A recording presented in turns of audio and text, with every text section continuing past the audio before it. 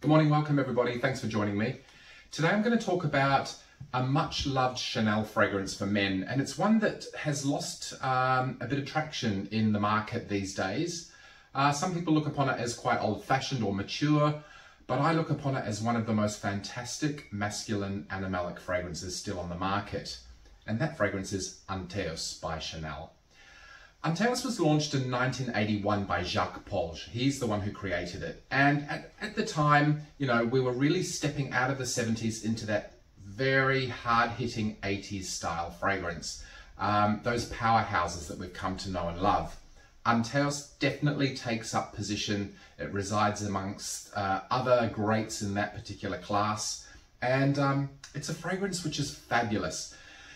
Yes, it has balls bigger than Ben-Hur. It is so masculine, it is so diffusive, it commands attention, but sometimes that's exactly what you need.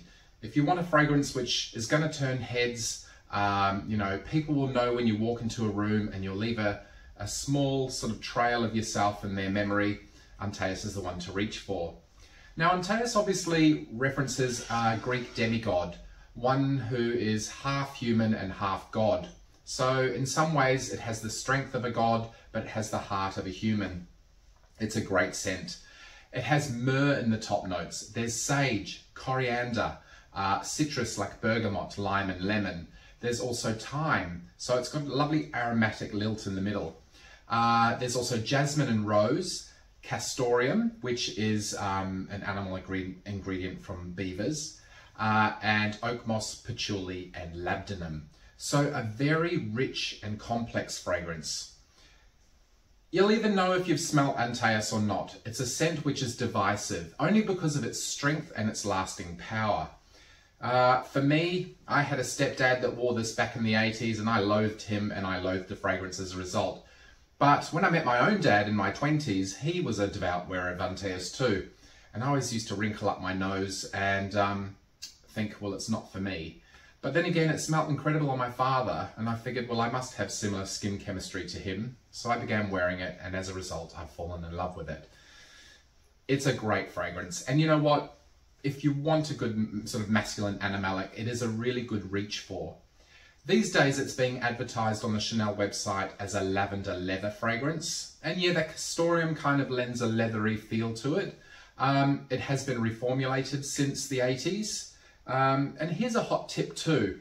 If you're looking for a bottle of Antaeus or any sort of Chanel which is of vintage stock, you need to look for the concentration printed above the Chanel logo on both the bottle and the box.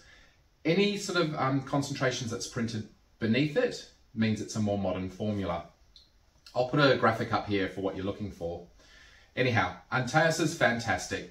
I want to know if you've tried Antaeus or what your thoughts are. There have been a few fragrances which have tippy-toed close to Antaeus, but probably with the volume turned right down on that animalic facet. One that jumps to mind is Davidoff Zeno. It kind of has a similar rose, sort of balsamic, slightly leathery vibe to it, but not nearly as intense. It did spur on a flanker back in the day too, which was Antaeus Sport. It's very, very difficult to get your hands on. I have, I think, a 19mm miniature of it and it's great. But nothing really compares to the first and best, in my opinion. Leave me a comment below and tell me what you think of Antaeus, and hit subscribe and share for me. That would be great, and you'll be updated for when I release new material. Thank you for joining me, and we'll talk again soon.